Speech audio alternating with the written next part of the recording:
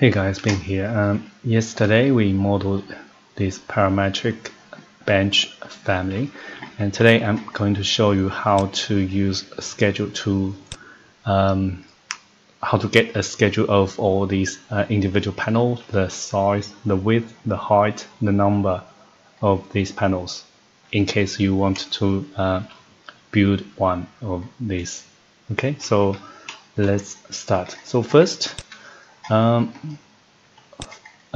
it needs to be, so for each individual panel they need to be shared. So in this family, so each one, so if I edit this family, so you will see this panel, individual panel is shared. So this will allow us to get the information of this panel into a schedule. Okay, so this panel is a generic model. So if I go to view, schedule, and create a generic model schedule, and let's say, oh, hang on, let me just show you. So if tab select this panel, so these two panels, these two parameters are the one we need for the schedule. So L1, which is the width of this panel, L2 is the height of the panel. So see, the one in the middle is 450 by 200, and on the side that's 450 by 450. Okay, so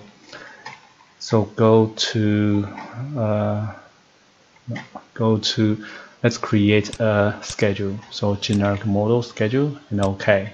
So you will see there's no L1 or L2 in this list. It's because the L1 and the L2 are just a family parameter. They are not shared parameter. So for now, I'm just going to add the family and type, which is the name of the family and the name of the type. So in here and OK, so you will see in this schedule, there's already this in this family, so which is this whole family, this one, and also this one, and also the family 7, which is one of the panels of family 7. Okay, so now what we need to do is we just need to swap the L1 and L2 to some shared parameters so they can be put into this schedule. Okay, so let's go back, tab select one of the panel and edit family. So now what we need to do is go to modify family types. So L1, so let's click on L1 and see this is a family parameter. So now let's change it to shared parameter and click on select. So here actually you can see I already have a group here. So I already have a shared parameters file set up. So actually what I'm going to do is I'll just cancel this. So in case you don't have any shared parameter set up, so you just need to go to manage share parameter, and then let me just ignore all these. Okay, I'll just create a new. So if you're doing this first time, so you just need to go create a new shared parameter text. It's a txt file. Okay, so here I'm going to call it a new today's date 21st of June.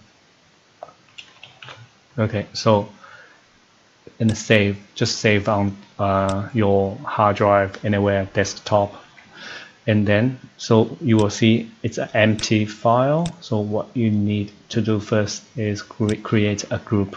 So you can just name it whatever you like. So I'll maybe call this for my families.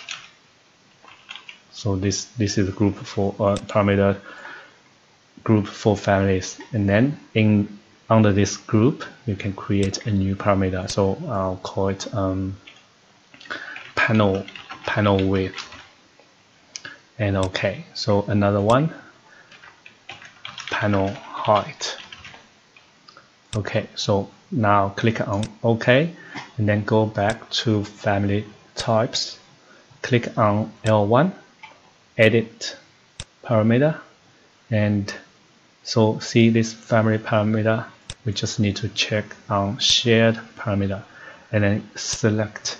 So for L1, because we know that that's the panel width, so just pick this panel width, and OK. So you don't need to do any change of this, just click on OK.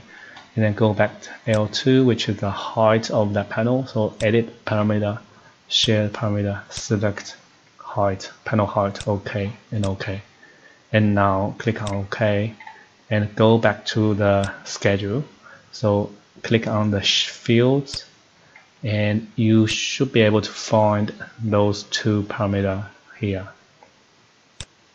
Where are they? Oh, sorry. I forgot to load this family into the project. So we need to load this into the project. Okay. And oh, good. Now go to the schedule and click on edit. So now they are here, panel height and panel width. So let's just add width, height, and if you click OK, you will see all the number of all the dimension of the panels, the width, the height. It's all here. And we also have this. This is just the whole family, so we can just, if you don't want to see this, you can just filter it out. So just you can use this panel width. Panel width exists, so OK. And then if you want to count the panel, so you can do grand total, and I think use this one, count and total, and OK. So you will see we have 21 panels here. And also I'm going to add another. So I want to calculate the square meter of each panel, or maybe just in the overall square meter. So what we can do is we can just add a calculated parameter. So for the name, I'll just name it panel. I'm not sure, area maybe, and formula, which is OK, number, just we need to change the number to area. So this is very important. Always make sure you use the correct type of parameter. Okay, so formula, so we can click on this one. So this will allow you to select the parameter, so you can use in the panel width, so times panel height. Okay, and OK, and OK. So you will see all the zero. Don't worry, it's because these panels are too small, so it's smaller than 0.5 square meters. So that's why you'll see all these zeros. So what you need to do is go to formatting, click on this parameter, and then click on the field format. Okay, so uncheck this use project setting square meters. That's fine.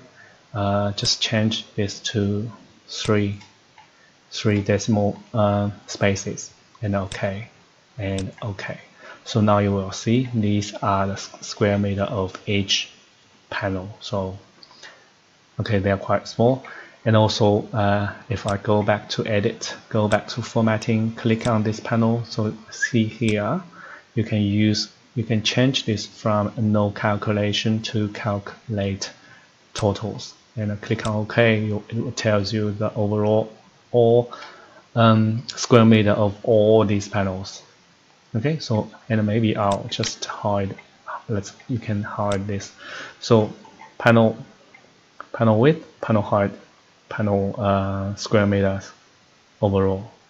Okay, so let's go back to this 3D view and our WT. So we can show this.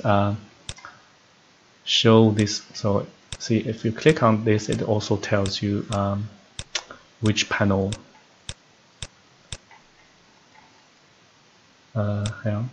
See, it tells you which panel you looking at. So, and also of course, if you edit this size, so for example, I'll change this to 600 depth, which means the width of the panel will become 600 altogether, and then change all the square meters. And if I change the height, and you will also see the change of this, all the height, and also the square meter as well. If you change the overall width of this bench, so for example, if I reduce the size, make it 600, and then because our setting is fixed spacing, so which means we will have less, so now only 11 panels. And if you make it longer, of course you will have more panels. Okay, so at least if you want to for example, want to build this bench, and you can create this schedule, and then you can go to your Bunnings to buy your boards. Okay, so that's it. Thank you for watching, and I'll see you next time.